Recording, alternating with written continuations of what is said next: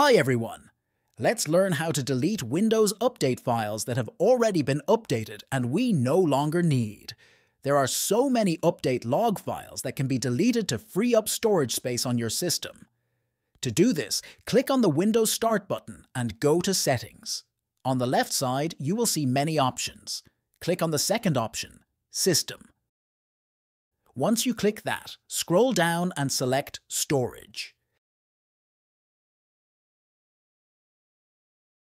Here, you can see how much storage space each application and document has occupied.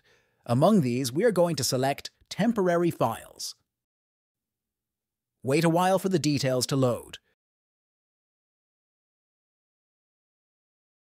You will see Upgrade Log Files, Delivery Optimizations, Thumbnails, Temporary Files, and all these are unwanted or junk files.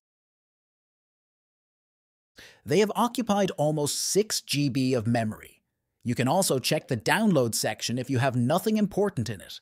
I am unchecking it because I have some files that I need, so I will do it later.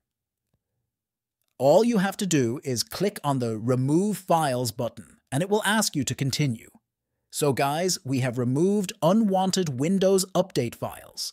In this way, we can free up more space and improve our system performance. Thanks for watching. Check out the other videos on my channel and feel free to watch those too.